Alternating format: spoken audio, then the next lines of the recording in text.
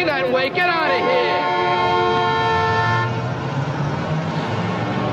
Don't worry about that. Actually, that ain't a bad way to pick up insurance, you know. Well, this has been talked about. I actually talked about it with Jerry Hellman a couple of weeks ago because everybody had their own take on it, and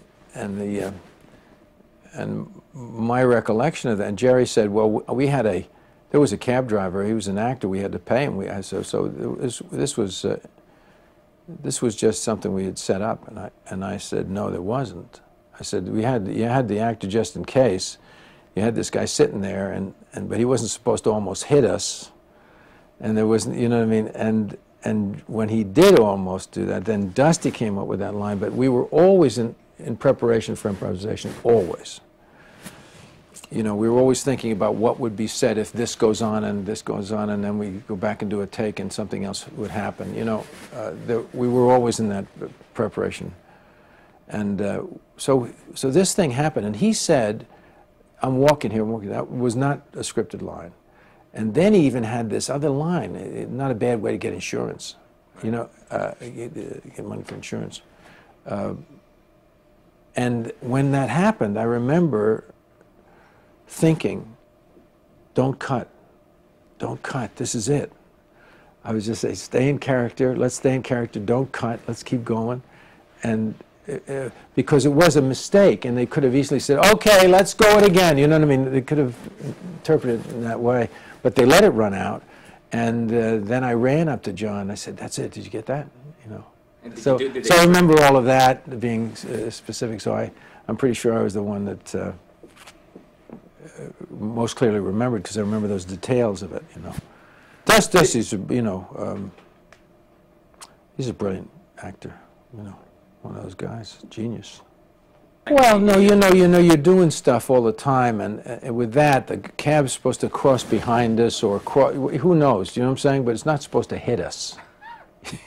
You know what I mean? Yeah, the cab was it was a zoom lens. It was a long focus shot, and we were just going to walk up the street. But as I say, some of those things we were prepared to improvise almost at any moment, and we were.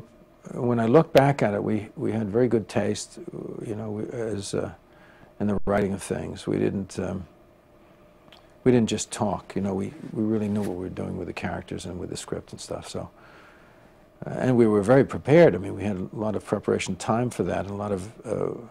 We'd done a lot of improvisations with John toward fixing scenes the way he wanted them, and it was really John Schlesinger's great. Focus and insights that were leading the ship all the way. He was just terrific, and then Dustin and I we had this very special chemistry together. We were both kind of. I'd written something down recently. I said we were both perfectionists.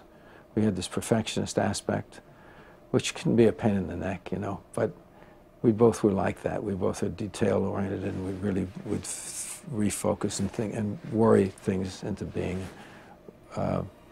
And then we both worked very, very hard for each other's performances. We both cared about each other's performances.